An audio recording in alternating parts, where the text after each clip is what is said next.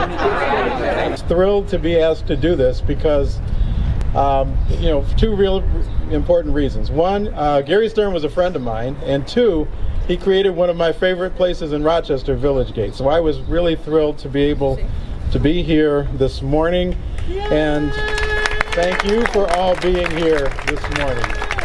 It's really wonderful that we were able to hold today's recognition ceremony with a gathering of so many people who knew and loved Gary Stern. I can't think of anybody in Rochester who is more deserving of the honor of having a street memorialized in their name than Gary Stern.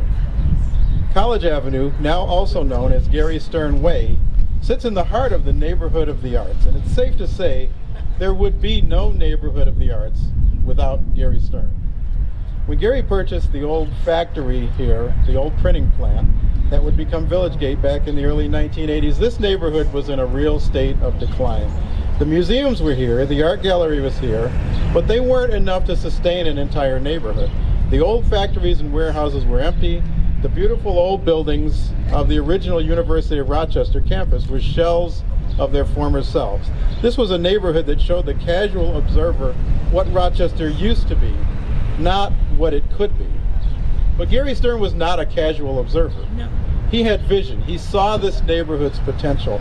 And like so many innovative business leaders who have blessed our history in Rochester, Gary Stern took a risk, and he bet on Rochester. He invested in Village Gate and kept investing in the neighborhood around it.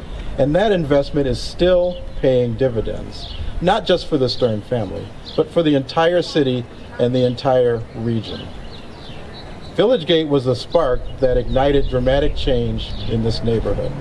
It was a major impetus for millions of dollars of public investment in the Art Walk project, which solidified this neighborhood's brand as Neighborhood of the Arts. And that prompted Memorial Art Gallery and the Rochester Museum and Science Center to invest in their own campuses. And now, the Neighborhood of the Arts is bringing value to adjacent neighborhoods. When we applied for the original stimulus grant to fill in the inner loop, we made it clear that one of our goals was to connect downtown Rochester with one of its most vibrant residential and commercial neighborhoods, the Neighborhood of the Arts. I don't think we could have said that before Gary Stern created the Village Gate. And when the late Larry Glazer bought the old Genesee Hospital campus on Monroe Avenue, he also bought property along Alexander Street with a vision of creating a corridor of vitality extending all the way to, you guessed it, the Neighborhood of the Arts. And now Village Gate is home to so much more than what anyone could have imagined in the 1980s. It's filled with shops and restaurants and cool apartments, and who could have known that it would become the headquarters of a company like CloudCheckr, a company that specializes in helping other companies store their data in the cloud. A company that chose Rochester because of the amazing talent we have among the young people graduating from our 19 colleges and universities in the area. Young people who want to live, work, and play in neighborhoods like this one.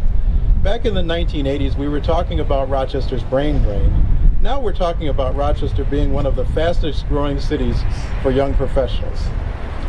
This building right here has a company that designs video games. Who would have thought that you'd have a company that designs video games right in the middle of Rochester? And when you walk in there, you take off your shoes because everybody's barefoot. And they have the obligatory ping pong table right in the middle of the floor and a bunch of people sitting around coding video games right here in Rochester. And I have no doubt that Village Gate and the Neighborhood of the Arts and Gary Stern are a big part of that story. And that's why I'm so happy that this road in the heart of the Neighborhood of the Arts now bears the name Gary Stern Way.